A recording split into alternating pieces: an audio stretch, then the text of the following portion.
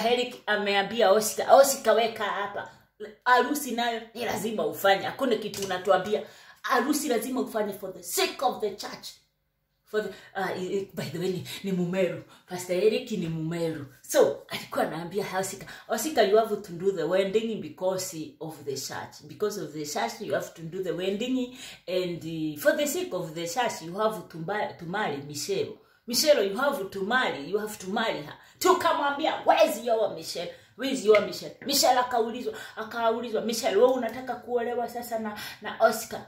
Oscar amekuja, Oscar ako ile ya akiambua kitu na pastor anafanya hivyo. Sasa Mitchel na amesema hakuna. Mimi Oscar sikutaki, mimi nataka Pastor Eric. Hata Pastor Eric tunapendana na hata alikuwa ameniambia hata kwa marriage yake tutakuwa tunaendelea kudanganyana. Na sasa Oscar mimi sikutaki. Oscar anarudi tena anauliza pastor, sasa mimi nitafanya nini? Sasa wewe ongea na Mitchel. Mitchel anaongeleshwa, anasema mimi sitaki maneno mingi. Mimi hata niko na mimba ya Pastor Eric, hata mimi ninaolewa na Pastor Eric na sitaki kitu kingine sababu hata nilienda kwake. Mimi nikatoa manguo. Mimi mtu hata anishiki. Mnataka nikaumie, mimi siwezi enda kwa Oscar kuumia. Ni nini mnaniambia? Hata nikaandikia rafiki yangu nikamuuliza, sasa imagine nilienda kwa Oscar hata manguo nikatoa, nikamwambia acha tuweke Biblia kando ndio tuone kama nini mashini zote zinafanya kazi. Sasa akasema hata mashini hawezi fanyisha kazi. Sasa ni nini nyingine mnaniambia?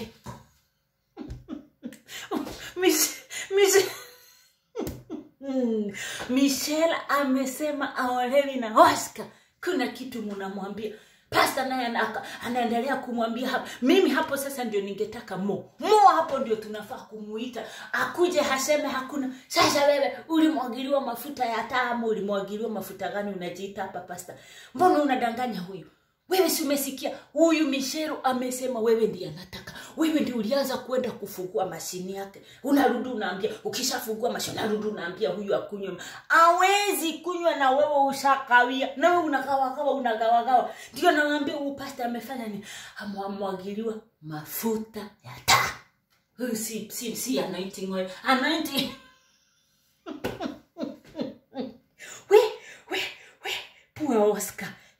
Poor Oscar, mbona nimemhurumia. Yaani Oscar anaambia kitu, anarudi anasema sasa Mitchel si ukuje nikuhoe. Sana na anarudi anamwambia sasa hata kabla mjamaliza hiyo maneno.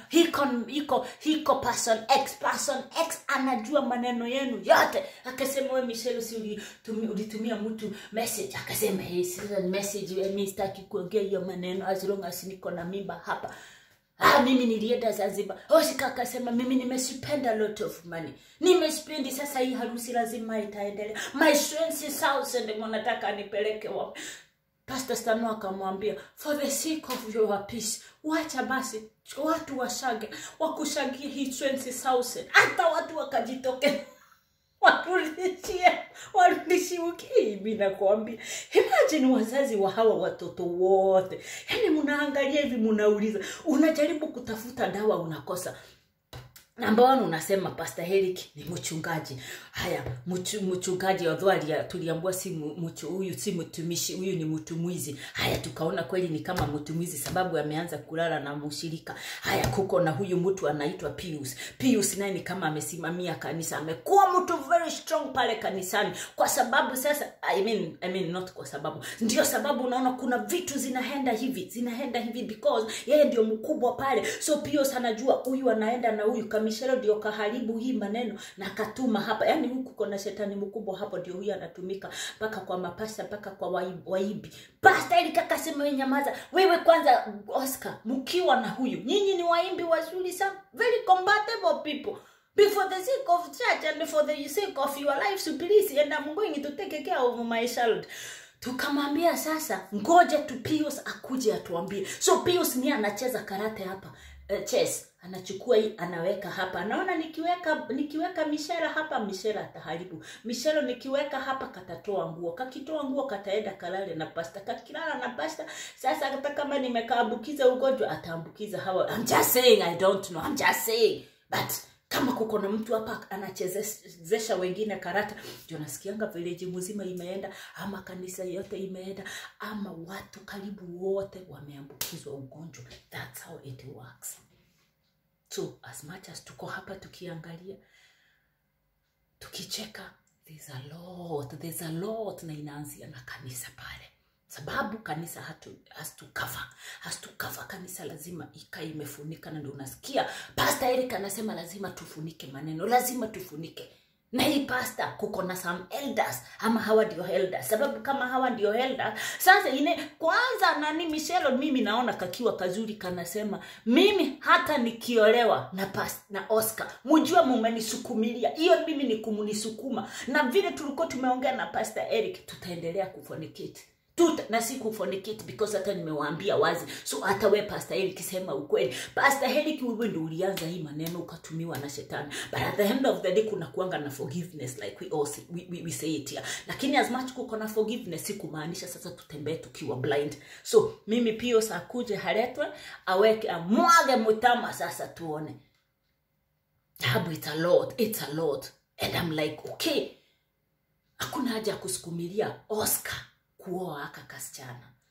Sababu Mitchel amejiongea ukweli. Yeye amesema bado ataendelea kufornicate. Sasa si yeye Pastor Eric achukue Mitchel. Akishachukua Mitchel na mtoto, waende wakae na yeye, kwa sababu bibi yake Pauline arudi kwa Mo. Aende sasa kwa Mo. Kila mtu sasa atirezi mbavu yake. Hii ni sasa ni wakati wa mbio kutirezi mbavu. Mahali mbavu yako hata kama ilikuwa imechezewa, wewe enda ukachukue mbavu yako. Sasa hapo ndio dunia imetufikisha. Sababu sasa yeye Pauline alisema hataki pastor naye amesema vitu itajipanga. Maimboleka vitu haziwezi jipanga. Wewe ulikuwa unasema ukae na nani na Pauline. Na Pauline ulikuwa umemfinyilia according to vile alifanya hii kitu. Yani akakuwa na wanaume after macho yake imeona, because ni some circumstances zilifanya akaolewa bado na Pastor Eric. Labda kwa sababu church wanted to, vijana wadogo hawa ndio tunaona Pastor Eric anaweza simamia kanisa. Sasa yeye akikuwa na bibi, sasa tutaweza kufunika these other people. Yes, that's what happens in these churches. I'm telling you the truth. Yes, am I trying to spoil the name of the church? No, I'm not spoiling the name of the church. Lakini church ni buildings.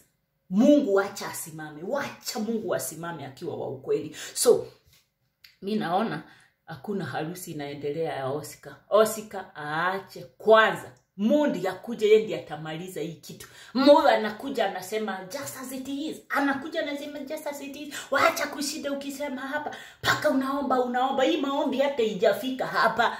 Hauna shida unaomba. Pastor Eric wacha kuomba. Maombi inafika hapa ina bounce back. Sababu wewe ndio unajua roho ni chafu kabisa ya zile vitu umepanga kufanya na washirika, na mnatumiwa na shetani kwa sababu mmeambiwa you have to cover the church. You have to cover the things that are done in the church. And once waliona Eric ni mzuri wa kufinyilia, ndio unaona sasa nani Pius amemaliza mission yake. Asharibu kila kitu pale. Kila kitu mix and match pale. See on my next one, wacha tugoje tusikie Pius anakuja siku gani, ama huyu tunaambua na Stano X anakuja siku gani. All those guys are doing good shows. Let's just appreciate their work. See you on my next one, and I love you so much.